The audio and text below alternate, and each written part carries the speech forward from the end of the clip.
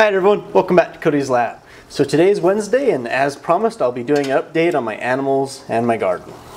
So here's my fish, of course, living inside of this little aquaponic system that I've set up. You can see the plants and everything up there. I'll get a closer view of those in a little bit. But man, look at this water. Isn't that clear? Now, that is a bit misleading since I did do a bit of a water change yesterday to clear out a lot of the feces that was down on the ground. But other than that, yes, this system has been keeping the water very clean and clear. It is got a slight green tinge to it, but other than that, this is doing very well for the fish. The main change that I've made since the last video I did on this is this thing right here. It's a little timer, and I've got it set up to turn the power to the pump on and then back off every half hour. So that gives the plants their time to get some air to their roots every now and then to help prevent root rot. Actually, let's go look at those plants.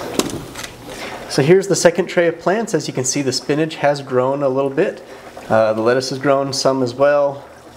And the strawberries, well, they're still in here. These little guys, the seeds that I had, those are growing up. Not a whole lot of changes other than that.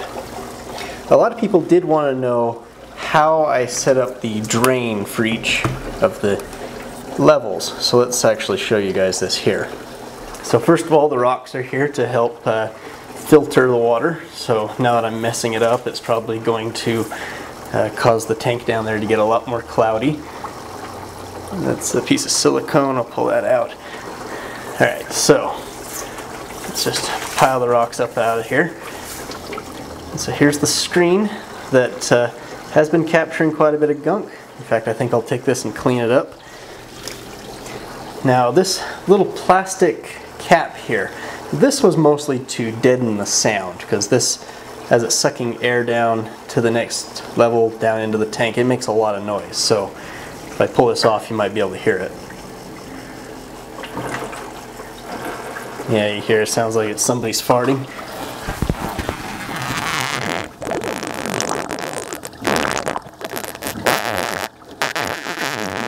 Yeah, that sound was a bit much to sleep with, so that's what the little plastic cap is for.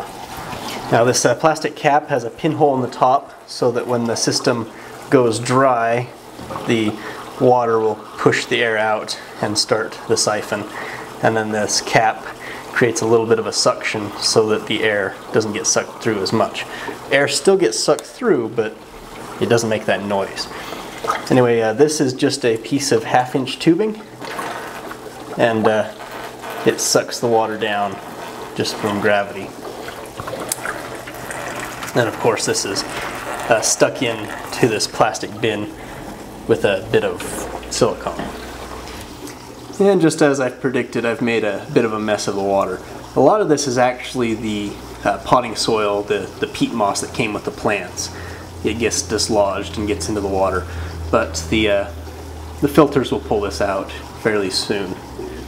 But yeah, you can see this sucks loads of air down into the water, giving it lots of oxygen. Not only for the fish, but also for the nitrating bacteria. One thing I haven't mentioned is the little artificial plants in here are covered in algae. So that's another nitrate absorbing source. I think that's kind of cool because it's like these are real plants now. Anyway, up here you can see the lettuce has grown a little bit. The little seedlings have definitely got real leaves now.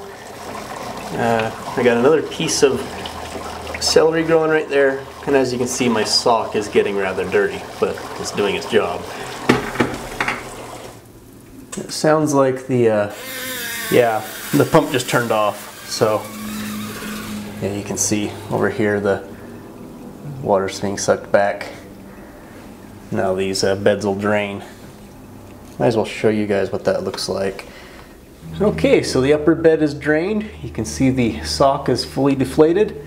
But of course it is still a little bit wet. You can see about an inch of water remains, but it is enough to get the water off of the little moss pots as well as mostly off of the roots of the lettuce.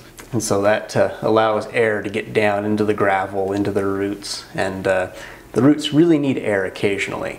Normally with dirt, the air can permeate down because it's not always soaked. But in this case, since I'm flooding everything, I have to let the air get in occasionally. And this seems to be working just fine. So one last thing, let's actually do a bit of a water quality check here. So looks like the water's fairly hard. There's a lot of dissolved minerals. Yes, pH seems to be right about 7, and the nitrate 20 parts per million. And the ammonia level looks like between 0.5 and 1 parts per million, which is a little high, but these fish produce a lot of ammonia. At least it's not up into the 6 level, which I've seen previously before this system was set up. So everything's doing just fine right now. So yeah, that's about all I had for the aquaponic system. A lot of people wanted to know about the shrimp, so here's my shrimp box. This is the first one I made, and yeah, I can see there's 1 shrimp in there, and that's it.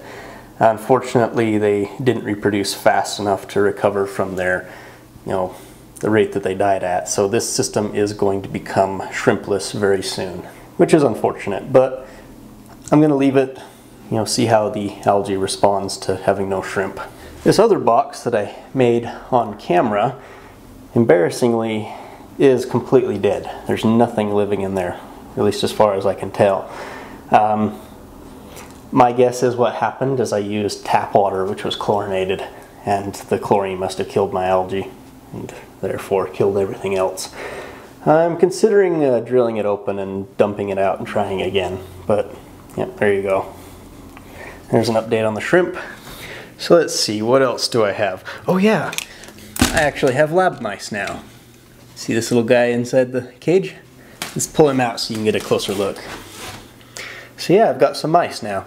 I don't plan to do any experiments with them, but Kangen mostly wanted them to have some mice that she can actually touch. She works with some in the lab, and she is never able to actually cuddle with them.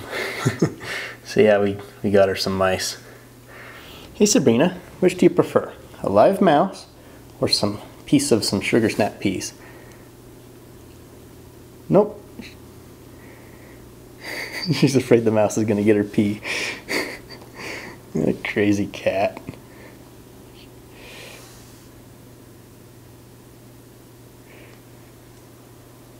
She knows I'm recording.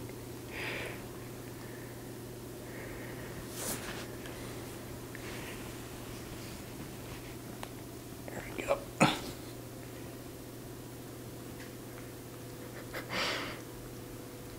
You ever see that? A cat eating some sugar snap peas while a mouse climbs around on top of her.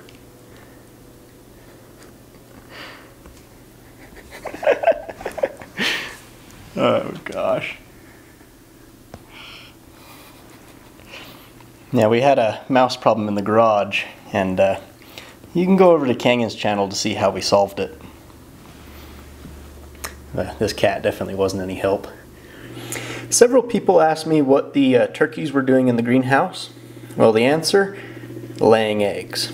We put the turkeys in the greenhouse so the dogs wouldn't bother them, and so we can get their eggs so they don't go and hide under a sagebrush somewhere and lay their eggs. But yeah, I'm trying to hatch out some turkeys, as you can see. Oh, it reminds me, these mercury thermometers were given to me by a local school teacher. I should go give him a piece of cinnabar. These mercury thermometers are very difficult to come by, and in my opinion, far superior to the other types. And here's my chuckers. I've got a male and a female in here. Unfortunately, the other female, the white one, died. She got egg bound, but that female right there in the background, she's been laying an egg almost every day. See, Here's 2 weeks worth of eggs from her. I won't be hatching these eggs because these two chuckers are, well, brother and sister, so I don't really want to hatch them out. But they are pretty good boiled and peeled. Very tasty. The chuckers back on the ranch have yet to start laying because they haven't been getting artificial light like these ones have. So yeah, that's pretty much everything I've got for now. This area right here is where I want to set up a bucket system with hydroponics. So I want to have buckets all along here and over here, very similar to the trough that I had before, but instead of having the water run across the ground, I'm going to have it run through tubing and, well, through the buckets. And down here I don't think I'm going to put buckets because it really doesn't get enough sun, and I've already got some kale growing. But I think I'll be digging the pond right about here. I will have to contact the landlord before I do anything like that first, though. So anyway, hope you all enjoyed. I'll see you next time.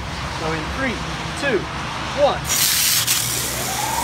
Oh, that sounds nice, don't it? Alright, so I think I saw 70-something volts there. That is awesome.